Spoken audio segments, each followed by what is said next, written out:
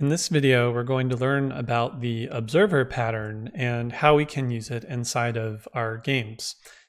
Now, this is one of my favorite patterns just because it's extremely simple and will change the way that you organize a lot of your code. And we'll talk about why in a second. The observer pattern can most easily be described as having a subject and an observer. Now, your subject is going to be the event or the thing that holds the event.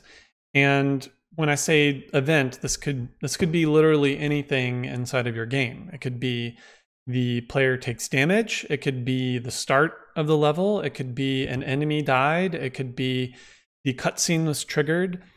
If you can point to a single thing that happens in the level, that could be an event that you could use in this pattern.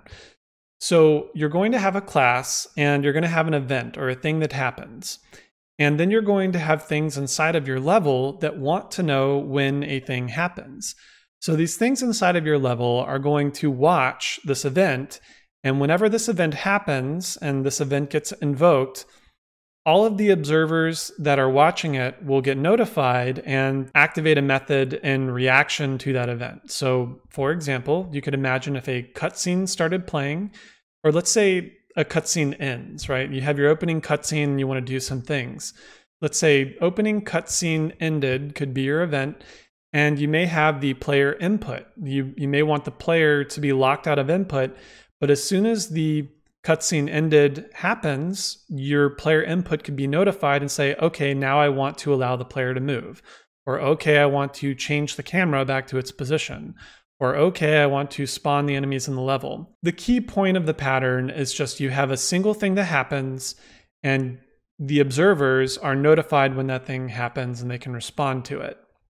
To go just one level deeper, if you were to think about the code behind this, at least in terms of C#, our subject will have an event, and this will be the thing that happens. And at some point, we need to determine when that event has actually happened, and we need, that's just going to depend on the event. But as soon as we put in code when that thing happens, we tell the event to invoke and send out its notification. So we'll say thing happened.invoke. Now, all of our observers are looking at this event right here. At some point, they hook in to the thing happened event and they add their method that they want to respond with. So this observer might look at thing happened and say, okay, add my method to the list of things that will respond when thing happens. Conceptually, the observers are looking at the event, doing their hookup to their method that they want to respond. And then at some point, whenever the event happens, this will happen. When the event happens, this will happen. The event happens and this will happen. That's a little bit of what it would look like inside of code. So now, as for our specific example, we're going to look at a damage system. And on our damage system, to give a little context to these previously generic boxes, we may have a health system that has an event for when the player is damaged. So when this thing is damaged, we want to send out the notification, but we are also going to optionally provide an amount, the number by which this thing was damaged. And just to show you that you could do that. And so on the health script, we may have a method called take damage. And if anything wants to apply damage to the health, to this thing with health on it, they will have to say health.takedamage. They'll send in an amount. And then this health script tells the damaged event to send out the notification with the amount that was taken. It will also keep track of its own health or whatever. You can see that. And then all these different things inside the level may want to look and say, when this thing is damaged, I need to respond by doing something. So in the case of the target, it's going to update its health slider, its visual HUD. In the case of the hit text pop-up, we want to see the damage numbers pop up at the top. And in the case of our play sound script, whenever this thing takes damage, we want to play a sound effect. It's important to note that each of these level objects, they don't know anything about each other. This is a one-way dependency. The target does know about the health because it needs to go into this event. But the target does not really know about the hit text pop-up, which is kind of nice. We can make these isolated classes that, we have this dependency here, but we're not creating this weird spaghetti code of everything being connected.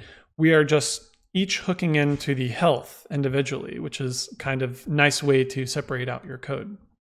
Now let's look at our observer pattern in action inside of Unity. So I have an example project here. I'm going to hit play just so you can see what's already set up. And we have our cannon and we have a target, and we have a few other things going on that you'll see, like a health bar and so forth. If we hit the space bar, we're going to fire a projectile, and you'll see that when it collides with this target, a few things happen. We have some text pop up to display the amount of damage. We have our health bar gradually decrease. We hear a sound effect. And overall, the structure of our example is going to be one that we have our health script on the thing that's colliding with the projectile and is sending out the notification for other things that care whenever the projectile makes impact and causes damage. So let's see how this is set up. Again, I'm not going to go through every single script inside of this example, but I do want to touch on the parts that are relevant to the pattern. So first, we have our standard cannon. This isn't relevant to the pattern, but just to give you an idea, if we hit the space bar, we are just firing a projectile. The projectile is getting instantiated and then flying towards in the forward direction. And our projectile is it is a prefab here that has a projectile script on it, and then some other things that make it work. And on our projectile script, we have a travel speed and damage and all these other things. But what's most important is our right here on collision enter. If we collide with something with health, we are going to apply damage.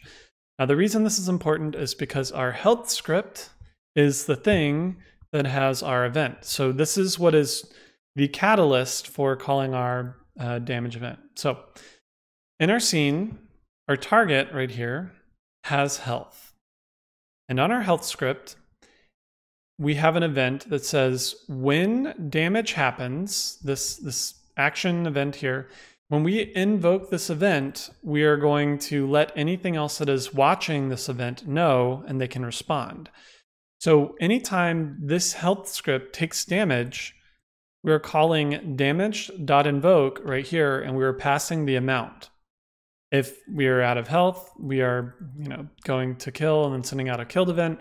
But we're going to primarily worry about this one right here, damaged.invoke right here.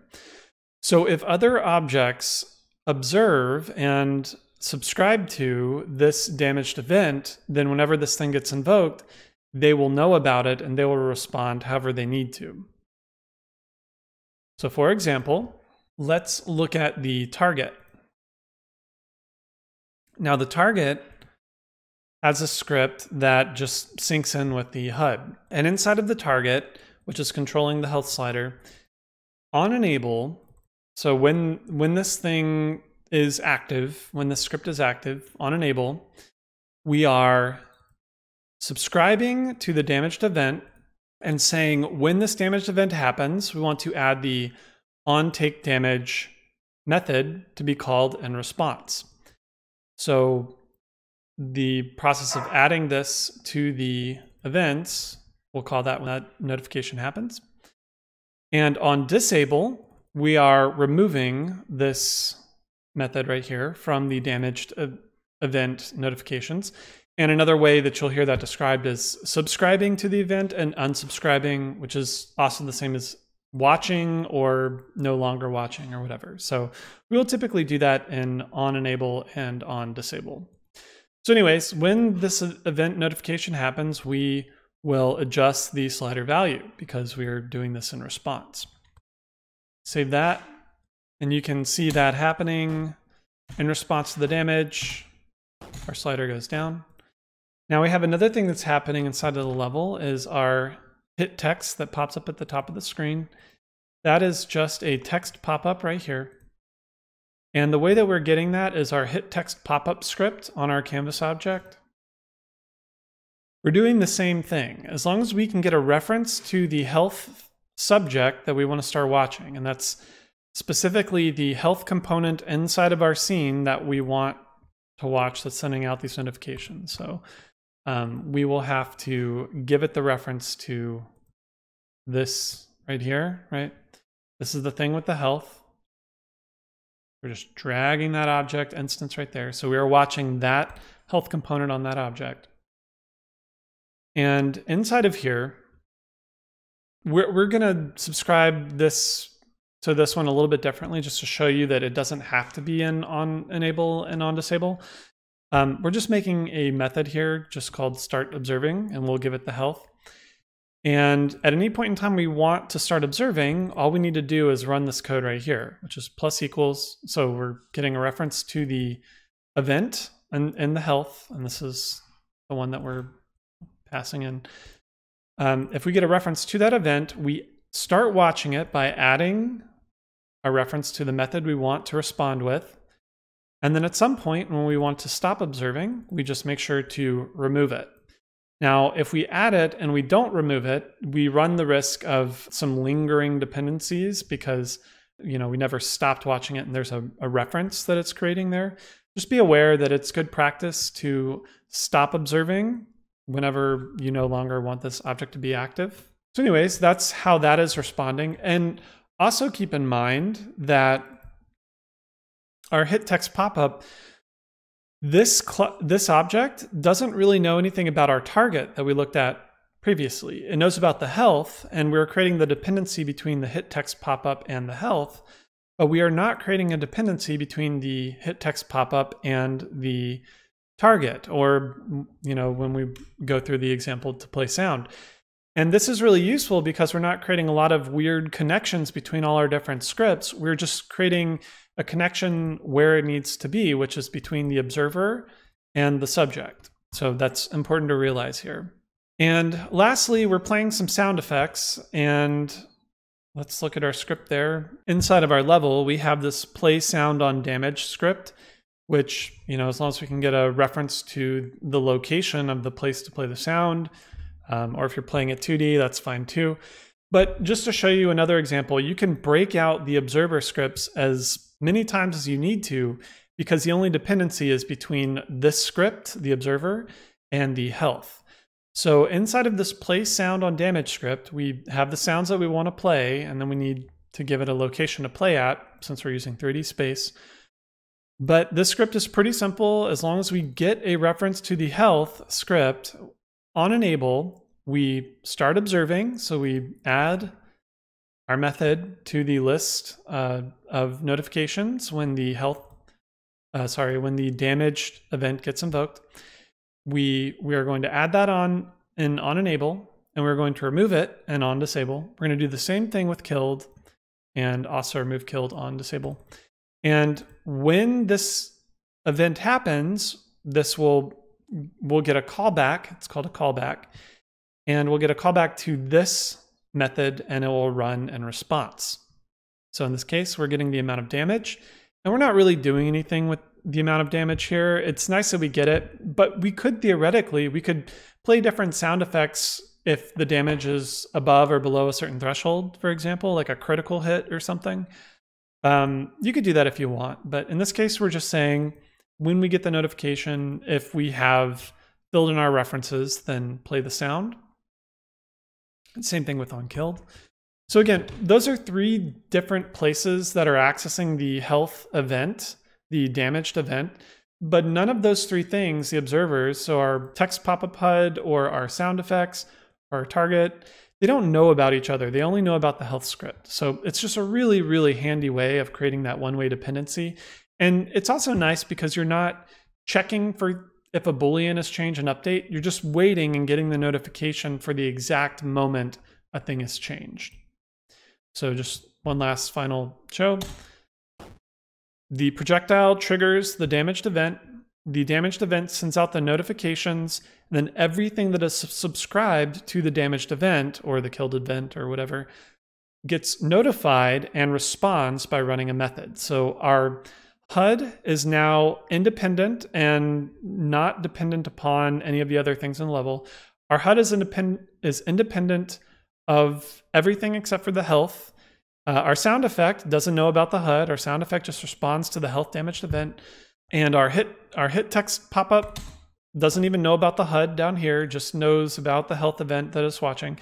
Super, super handy way of breaking out your observers and your different classes into fewer dependencies and just watching the thing that it needs to watch and keeping things very simple and compact and only responding when it needs to. So very, very handy pattern. You'll see the observer pattern used a lot inside of UI in particular. Anytime you have a HUD element that's responding to game events, very useful pattern. But you'll see this pattern all over the place. Anytime you have an event happen inside of your level that other things may need to react to, you probably want to look towards the observer pattern.